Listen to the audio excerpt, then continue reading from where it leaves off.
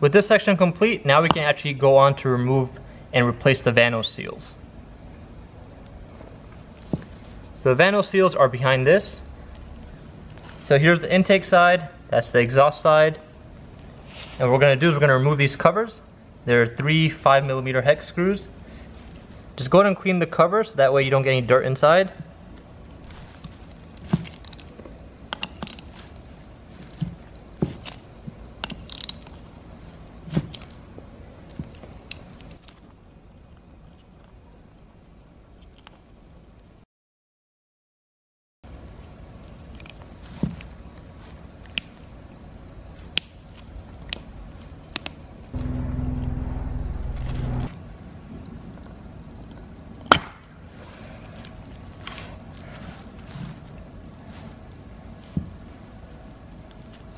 There's the cover removed. Let's go ahead and clean it up. To remove the piston, you actually have to push it from the inside. Right here. Push the piston. And you should be able to pop it out. Just like that.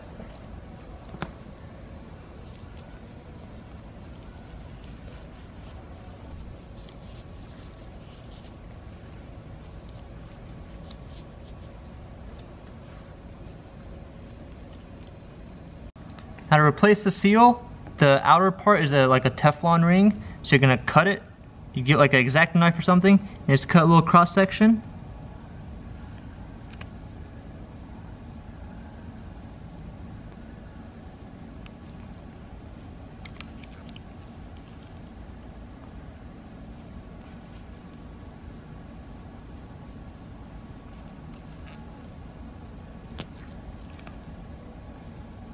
You see there's also O-ring on the inside.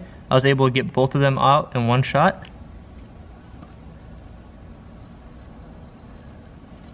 There we go. Clean the inside of this section.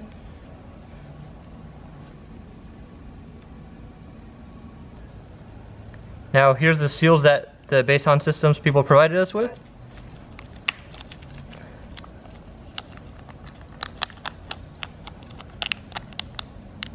So there should be 2 that have the Teflon ring on the outside with the O-ring on the inside that are the same size. So these are for the piston.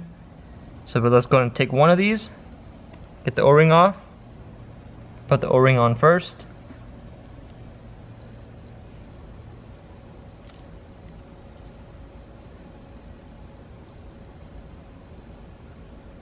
And make sure the O-ring is right in the center.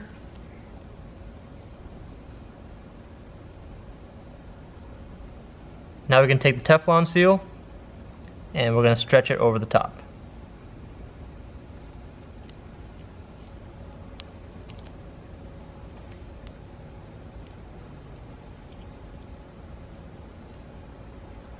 The thing with the Teflon seal, it will deform a little bit when you're stretching it.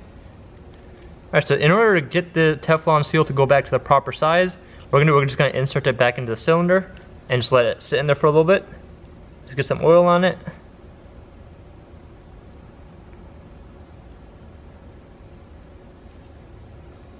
And you want to insert it in.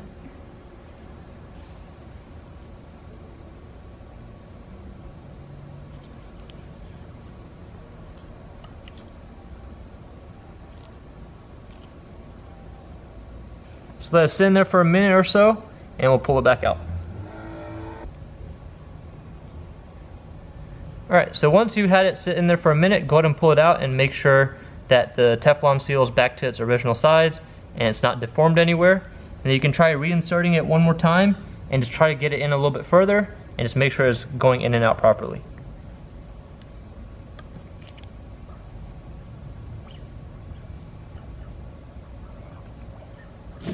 There we go. Now put this to the side. And now we're going to have to remove the seal that's on the inside. Now there's a seal that's on the inside of the cylinder. Same way as that piston had a seal, but this one's a little bit opposite. So the Teflon seal is like, Teflon seal still on the outside and there's another O-ring on the inside, but as you can see there's a hole, so it sits in a different way.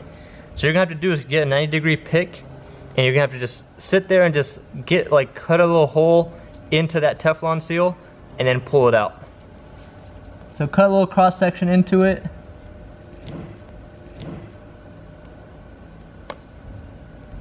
And then you can pull it out. Just like that. And do the same thing to the O-ring on the inside.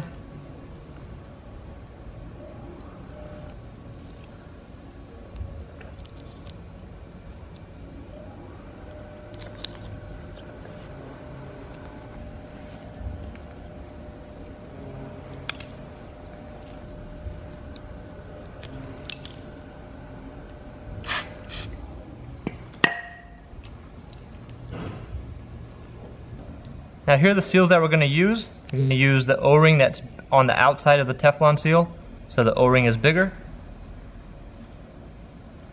Now to get the O-ring in, it's going to be a little bit tricky. What you have to do is you have to make sure it's not twisted. So you have to get it in like just straight. So you can use needle nose plier or something to help you to do this. Let me go grab it.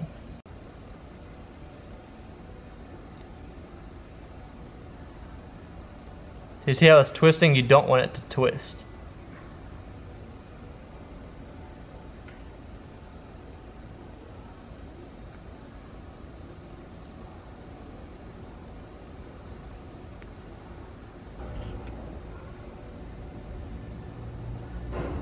There we go.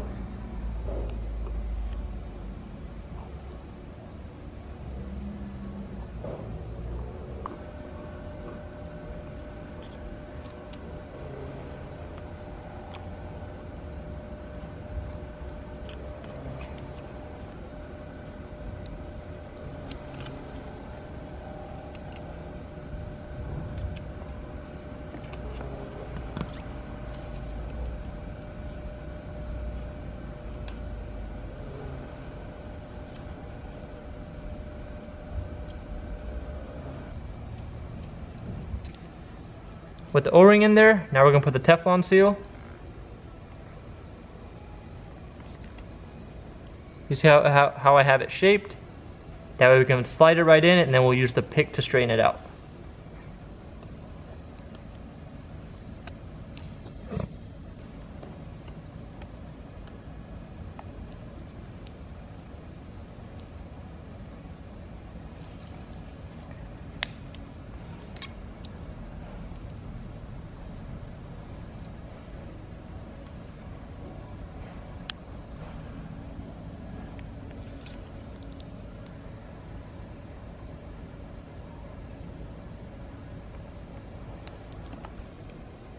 Now with the Teflon seal all the way pushed in as well, we're going to put the piston back in and see if we can just get it to, compress that to the normal size.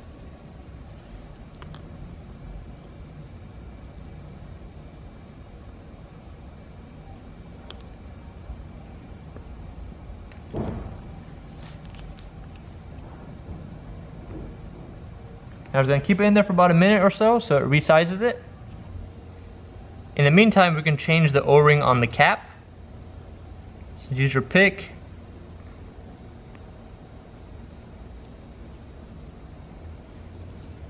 Clean up the cap. Here's the other O-ring.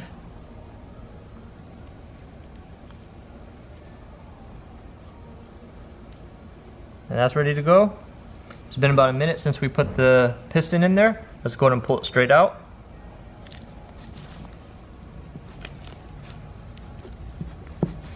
Now I've got the piston out, just double check, make sure that Teflon seal is still sitting in there properly and that you can see right through it without any imperfections. We'll try reinserting it one more time.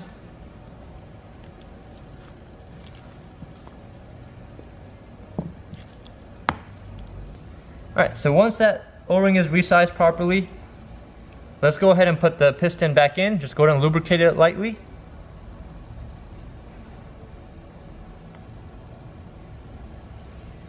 Then the small end goes in first, like this. And you have this end. Just push it in. You should be able to see it come out this side.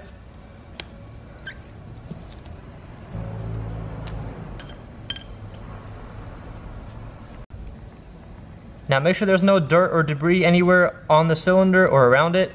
Go ahead and put some oil on the O-ring that we put on for the cap.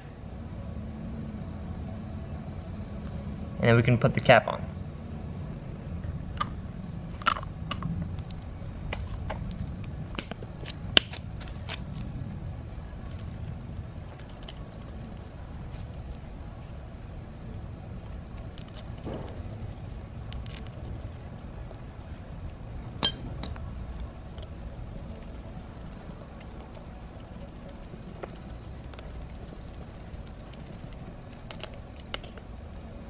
Now we're going to repeat the same process for the exhaust side.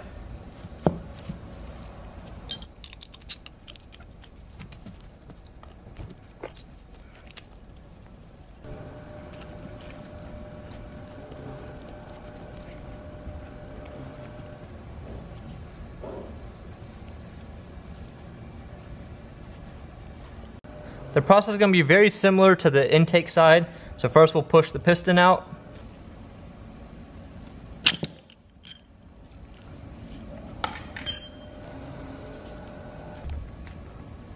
Alright, so for the exhaust side, it is a little bit different as far as the piston goes. So the piston has 2 seals, so there's no seals on the inside that we have to change. They're just both on the piston. So this side should be a little bit easier, but it's practically the same thing still to change the seal. So go ahead and do that. Only difference that we're going to have is to compress this seal. You can use like a hose clamp or something. So to get a hose clamp and tighten around it, and that way it'll bring it back to its original size. But besides that, still cut them out, get the new seals on, and then we'll resize them. Alright, so to compress the top part of this piston, you can just put it back into the cylinder from the back, put some oil on it, put it in, let it sit in there for a minute. But to get this small one, since you had to stretch the Teflon seal all the way over this to get it in there, it's going to be pushed out a lot more. So we're going to use this hose clamp.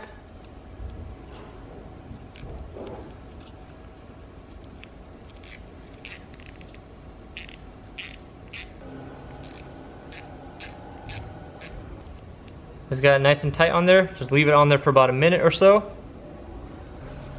So once you have the Teflon seals resized, just go ahead and put a little bit of oil on them. Make sure all the surfaces are clean of lint and debris. Just gonna put this in. It should go straight in. Push it in, push it all the way through. And you should see it come out the other side. And now make sure you have the cap with the new O-ring on it. Get a little bit of oil on there.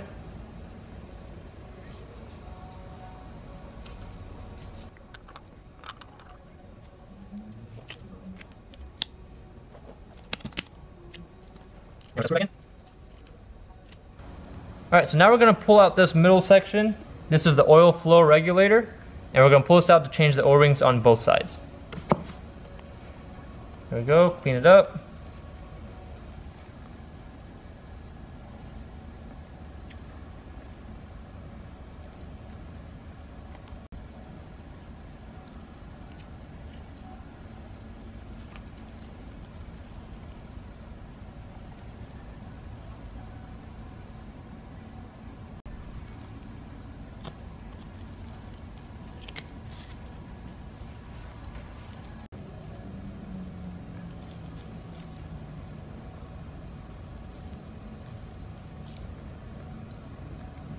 Both those on there, make sure everything's nice and clean.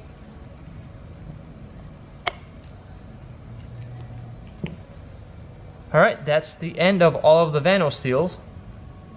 Now make sure you go ahead and take care of all your Vanos solenoid pack, clean out all of the stuff, change all the O-rings on the sealing plate, whatnot. Just get all that good to go. And now we're going to move on to doing the Rattle Kit. So this, alongside the Rattle Kit, we are also going to be changing all of the sprocket bolts.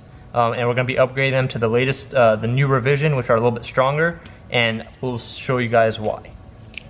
So I know I had showed earlier, I was checking for the top dead center, and I was using the whole timing kit and stuff. So if you're only doing the Vanos seals, you really don't need all that timing stuff because you're not really going to mess with any of the timing related components. So that's pretty much it for the whole Vanos seals, and you would literally just put the whole assembly back together.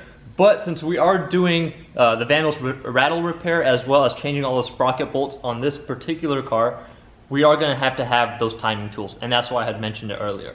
So I highly recommend doing all of those sprocket bolts if they haven't been done before, mainly because, you know, they do back out, and once they start backing out, they actually end up shearing. And when they shear, then you're gonna start hearing like a rattling noise, like almost like marbles in your engine, pretty much. And it'll just be all those bolts just, you know, flying around in there. Sometimes the bolts can get out, and if they do get out and, you know, go onto the timing chain or something, they can ruin a lot of stuff. So that's why I highly recommend doing the whole sprocket bolts as well, and just put the upgraded bolts and make sure you Loctite them and do all that. But anyways, I think we're gonna end this video here as far as the whole Vanos seals go. We're gonna have the next video that takes care of the rattle and also putting everything else back together. Anyways, thanks for watching. Hope to see you guys in the next video.